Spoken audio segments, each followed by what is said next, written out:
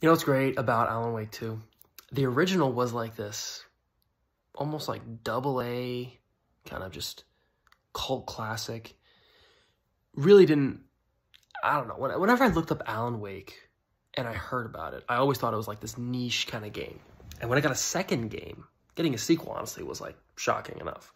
But seeing it get all the popularity, seeing it get all the votes, seeing it, you know, become like the low-key smash hit of the year really kind of made me happy. And that game's full-on AAA. Like, the graphics are great, acting's great. You can just tell that they were really passionate about the game. And I think that just speaks so much to, like, Remedy as a developer and the fact that they're just incredible. Like, they are just freaking incredible. And I just love the hell out of what they do. And I have nothing but respect for them.